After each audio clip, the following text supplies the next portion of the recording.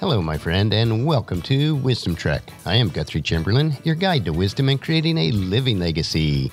Thank you for joining us for our 5-day-per-week Wisdom and Legacy Building podcast. This is day 853 of our trek and time for Philosophy Friday series. Each Friday, we will ponder some of the basic truths and mysteries of life and how they can impact us in creating our living legacy. But due to my heavy travel schedule for 2 weeks, I will be diverting from our regular topics, and instead I will be reading through the parables of Jesus. Jesus' parables are seemingly simple and memorable stories, often with imagery, and all convey messages.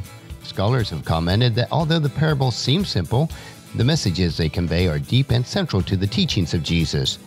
Christian authors view them not as similitudes which serve the purpose of illustration, but as internal analogies in which nature becomes a witness for our spiritual world. Many of Jesus' parables refer to simple, everyday things, such as a woman baking bread, a man knocking on the neighbor's door at night, or the aftermath of a roadside mugging. Yet they deal with major religious themes, such as growth of the kingdom of God, the importance of prayer, and the meaning of love. In our Western civilizations, these parables form a prototype for the term parable, and in our modern age, even with those who know little about the Bible, the parables of Jesus remain some of the best-known stories in the world. We are broadcasting from our studios at the Big House in Marietta, Ohio. Our parables for today are taken from Matthew chapter 22, verses 1 through 14. And the parable today is the Great Feast.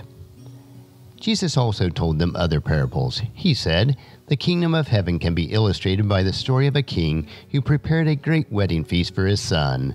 When the banquet was ready, he sent his servants to notify those who were invited, but they all refused to come.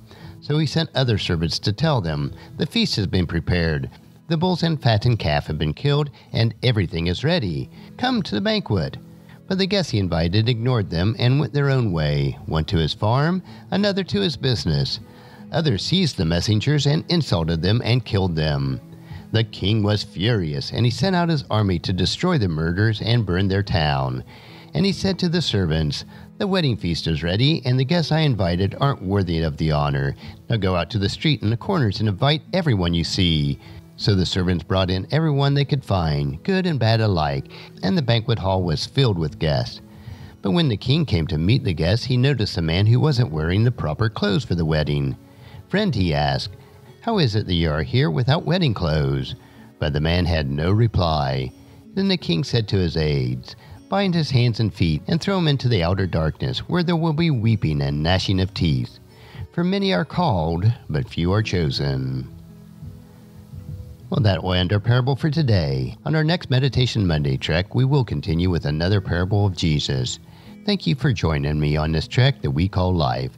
Encourage your friends and family to join us, and then come along with us on Monday for another day of Wisdom Trek, creating a legacy. If you'd like to listen to any of the past 852 daily treks and read the associated journals, they are all available at wisdom-trek.com. I encourage you to subscribe to Apple Podcast or Google Play so that each day's trek will be downloaded to you automatically. And thank you so much for allowing me to be your guide, your mentor, but most importantly, I am your friend as I serve you through the Wisdom Trek podcast and journal.